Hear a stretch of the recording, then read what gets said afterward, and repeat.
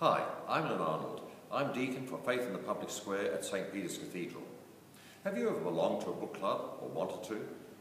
Have you ever wanted to have a book club discussion about books that could really delve down into your faith and how your faith relates to the world around you, to our community?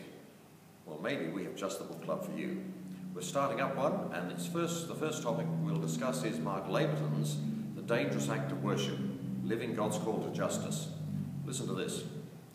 True worship includes the glory and honour due to God, Father, Son and Spirit. It also includes the enactment of God's love and justice, mercy and kindness in the world. This is the encounter and the transformation that is worth the pearl of great price, both for our sake and for our neighbours. On the one hand, Scripture indicates that worship is meant to be the tangible embodiment of God's hope in the world. Conversely, the Bible also teaches that the realities of oppression, poverty and injustice can both be a call to worship and an indictment of our failure to do so. Now, it's more than just good-sounding words that Mark Laverton puts before us.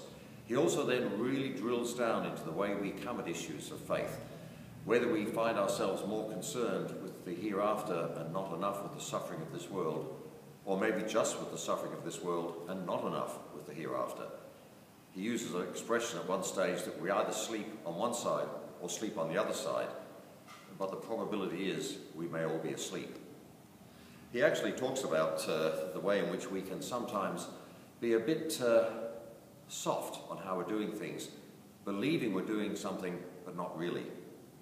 Many of us want to remain asleep, he says. Pastors have in part fostered this somnambulating life with preaching that avoids problems and profits, controversy and complexity. When preaching plays to the culture without substantially critiquing and engaging it, it becomes part of the problem. Sermons that only apply to the individual and to the inner life of the disciple without raising biblical questions about our public lives are also a factor. So too are worship services that offer little more than comfort food.